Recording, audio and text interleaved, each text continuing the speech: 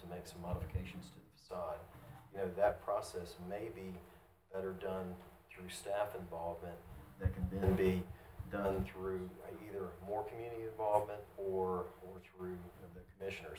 So, I mean, I trust your judgment in terms of how we best serve your community. You know, but absolutely. Okay, good. That's a good thing. I would note that tonight of our speakers, we had 6 folks in favor of the that spoke. We have 6 folks in favor of it and 5 folks that were against it. From my discussions in the neighborhood out there, there were more people than that for it.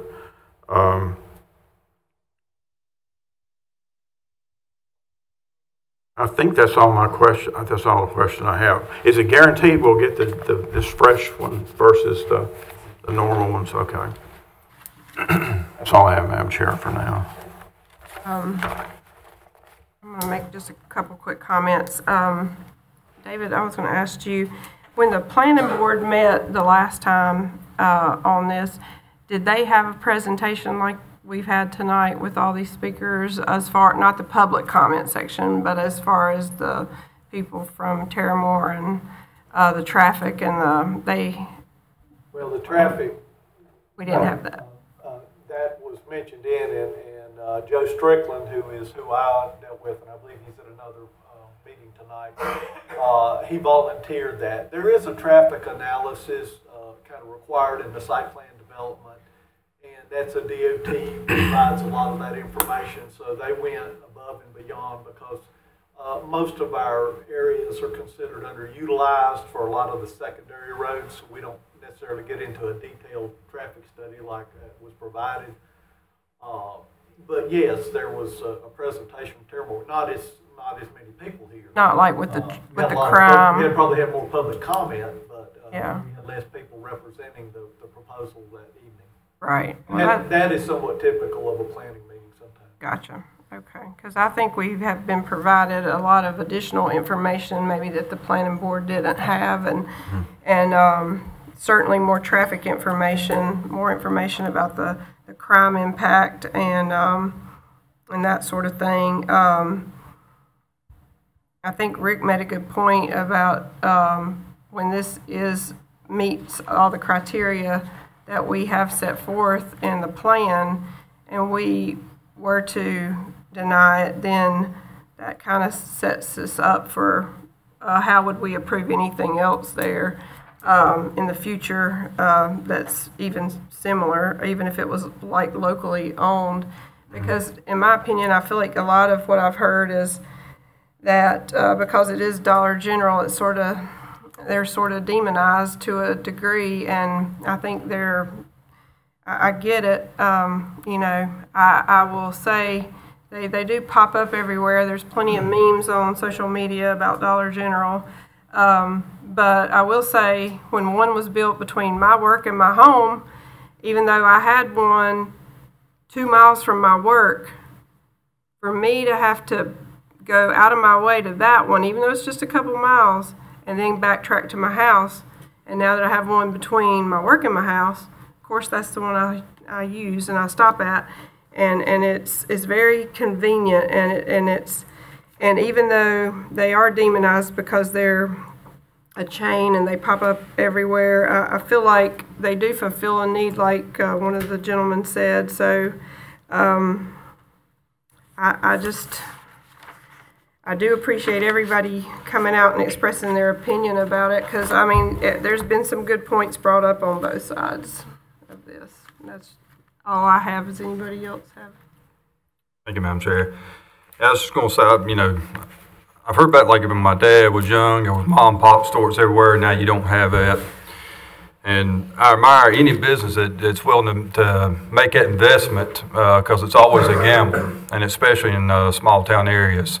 And it's definitely a big benefit to the elderly, as we've heard before.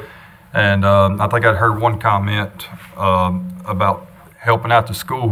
Instead of helping out the school, well, this right here don't come out of your tax dollars. The taxpayers is not paying for this store to be built. And instead it's bringing in sales tax money. Instead of going to Rockingham, it's staying right here in Stokes. you need businesses like that in Stokes County. Every business owner pays commercial tax on their property, which is higher than what you're paying at your front yard there. And all that sales tax revenue comes back into your community for your schools and everything else. So I'm not sure where some's got confused on that, and I've actually heard it many times.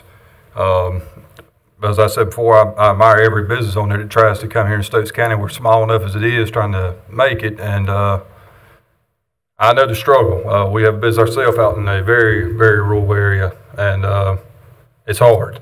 So I appreciate anybody that does put forth that effort and take that gamble. And as far as some of the Dollar Generals I've been to, like our retired police chief has said, it's not higher than, the Dollar General don't bring the crime, it ain't higher than what the area already has. And I've seen that myself, and that's all I had to say. Appreciate it, Madam Chair.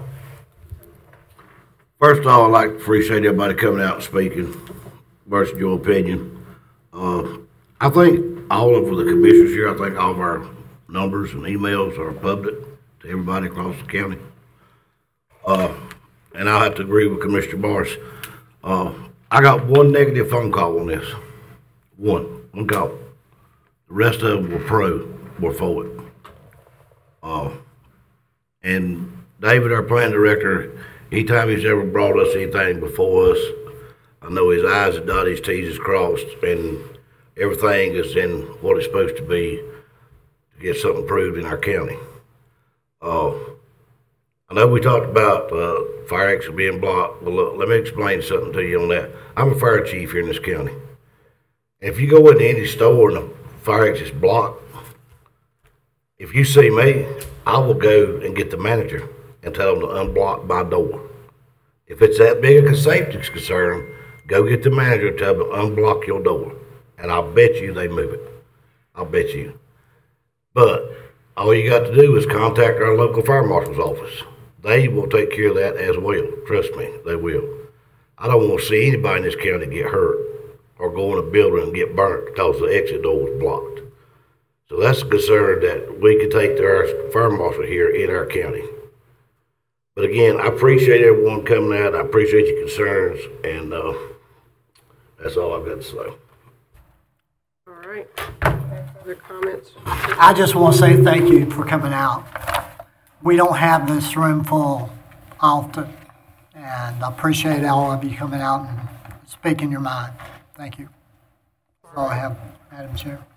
All right, so that ends our discussion, and now we have request before us, a conditional rezoning request, and I'll ask if there is a motion. Sonia, just want to remind you that there is a template of a motion to approve or disapprove the rezoning request based on the 2035 comprehensive land use plan, and whether it is or is not a reasonable request. We'll make the motions and vote based on that. All right. Madam Chair, I'll move to make a motion to approve the rezoning request number 22-739 submitted by Terra Moore Development to rezone 3 acres from RA Residential Agriculture to HPZ Highway Business Conditional Zoning for a retail store. The request is consistent with the Stokes 2035 Comprehensive Plan and is a reasonable request. All right, we have a motion on the floor. All in favor? Aye. Aye. And let me get a second. All right, motion on the floor. Do I have a second? Second. All right, all in favor? Aye. And you're abstaining. Recuse. Accusing yourself. Okay, motion carries. All right, that takes us to the next item, which is the conditional rezoning request from Josiah Robertson.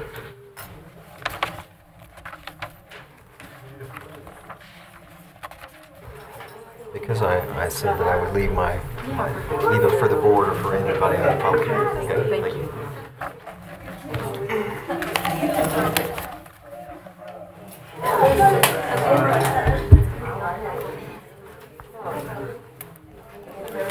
Shake hands with me, darling.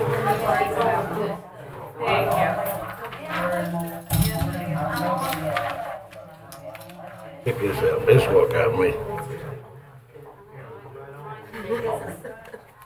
What? I like to fill out when I read that. What is that?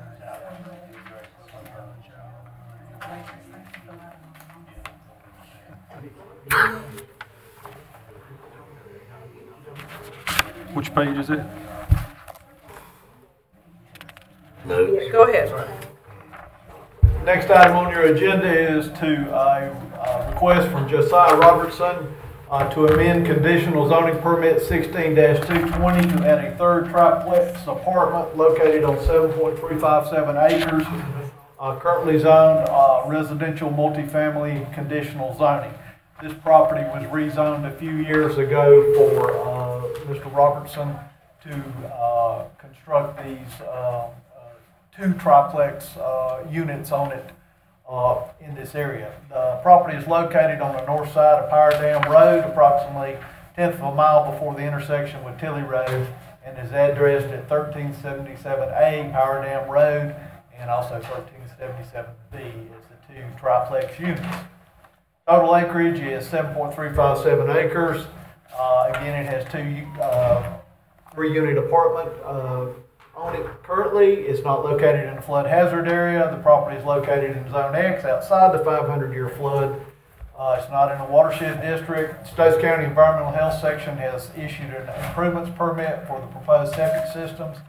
Water will be provided by wells. A construction authorization would just be needed if approved. School districts: Walnut Cove Elementary, Southeastern Middle, and South Stokes High School.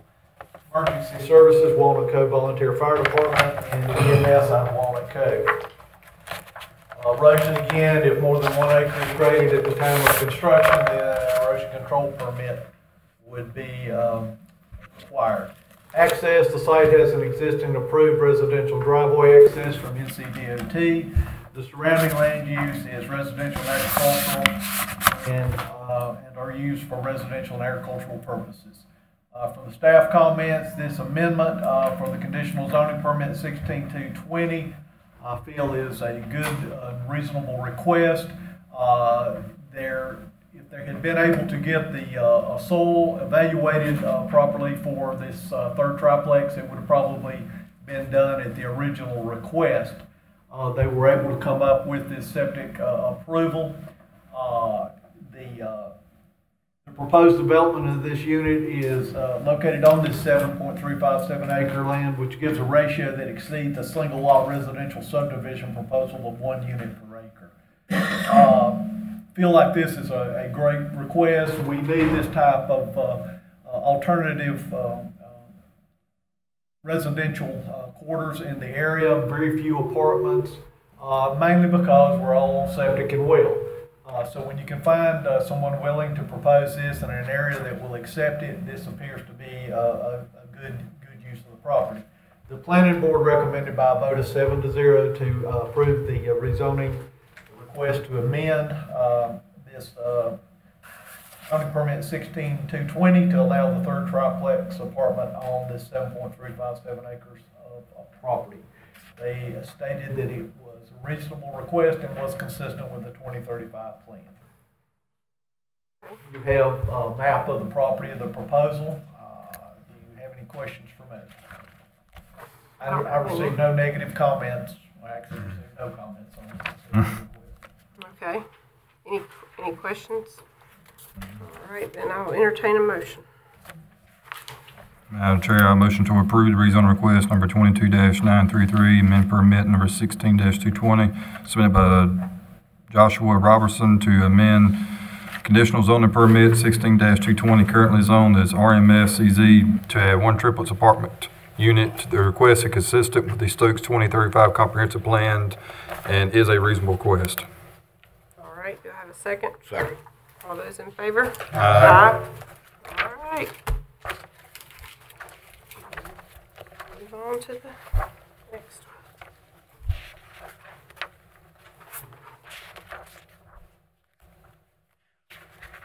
All right. Well, the last request.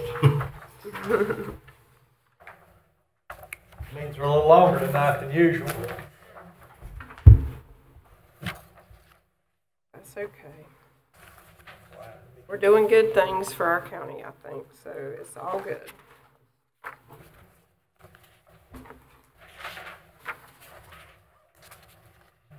Get on my sheets here. Last request tonight is a request submitted by R. Carroll Farms Operations LLC to rezone property from residential agricultural to residential agricultural conditional zone for agritourism, restaurant/lodging to be operated in conjunction with an equestrian facility at a designated agritourism site. The property is located on the east side of Goinstown Road, State Road 1631, approximately a half a mile north of the intersection of NC Highway 770 and Goinstown Road in the Sandy Ridge area. I think you've all have some information about this right on the Rockingham County line. The site owner and applicant are the same, R. Carroll Farms Operation LLC. The total property size of this particular parcel is 63.5 acres. The property is located in Zone X, an area determined to be outside the 500-year floodplain, and it is the southeastern corner of the 63.5 acre tract is in the WS4 watershed, Mayo River watershed. On the map that I gave you, that blue line below it is the watershed area. And that's not water, that's just showing you where that designated area is. And that has a little bit different development requirements. But for the proposed facility on your site plan, this will have no effect on the development proposal. Septic and water approval, the site has been evaluated by soil and environmental consultants and has found areas of suitable soil for the facility. The Timmons Group will design both the water and wastewater systems for all the intended uses. School districts not applicable. Emergency services, Northeast Stoke Volunteer Fire Department and Station 2 in Lawsonville. Again, erosion control necessary at the time of construction if more than 1 acre is graded. Access, the site will be accessed by a private drive off of Goinstown Road in Stokes County, and there would be an access point off a local road in Rockingham County. As you know, Victory Hill Church Road was closed on this particular part, so that will become the private access off of Goinstown Road in Stokes. The surrounding land use consists of residential and agricultural uses. There's a lot of vacant land. Carroll Farms has purchased quite a bit of land in the area on both the Stokes and Rockingham County side, so the facility will be well buffered. There's scattered residences up Goinstown Road, and you know that runs into you end up in Rockingham County on Angle and Mill. So, been a while since I've been up there. Got lost almost. Had to figure out where I was at. Not a lot of reason to run up there. Don't have too many. Hope you don't need your cell service and your GPS when you're up there. There's no help if you do. Not yet, anyway. Well, as always, issues to consider. The expansion of agritourism facility, restaurant lodging will provide potential employment opportunities, potential sales tax base increase due to use as a restaurant and a lodging facility, provides additional tourism destination, support a business-friendly objective in tourism activities, and community acceptance are all areas that you would look at. From the staff comments, I just won't go over everything on here. I think this is an excellent activity. We have done something similar, if everyone remembers, Daniel Wilson at Luna Trail. He had a wedding venue and he decided he needed some accommodations because of the lack of accommodations in the county, especially for things like weddings. Not everybody wants to come in a wedding in a camper. So he provided some 9-room hotel and also a restaurant. And to the best of my knowledge, he has been quite successful with this. Even during the pandemic, and he opened during the pandemic, he was able to establish this as a facility that people like to use. It's good for tourism in the county, and it does provide additional tax money to the county. Again, from my standpoint, I feel that is very positive. It is consistent with the Stokes 2035 land use plan. It is a reasonable request. The planning board recommended it by a vote of 7-0 based on those same considerations. Okay. And the applicant is here to answer any questions. All right. Does any board members have any questions about this request? This was the most interesting public information meeting of the 3 we had tonight. Yeah. Good information, very informative.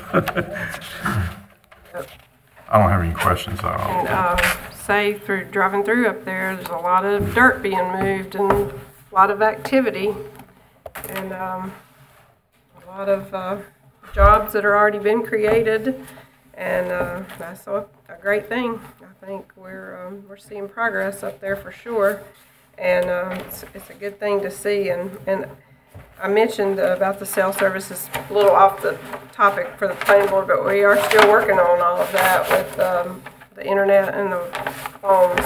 So hopefully we'll have the whole side of the county will have better options sooner than later. All right, if there are no questions, I'll entertain a Madam motion. Chair, I'll make a motion to approve rezoning request 22948 submitted by R. Carroll Farms Operation LLC to rezone property from RA Residential Agriculture to RACZ Residential Agricultural Conditional Zone for agritourism. Restaurant lodging to be operated in conjunction with an equestrian facility at designated agritourism site. The request is consistent with the Stokes 2035 comprehensive plan and is a reasonable request. Second. All those in favor? Aye. Make a motion to adjourn. Second. All those in favor? Aye. Meeting 7. We're adjourned.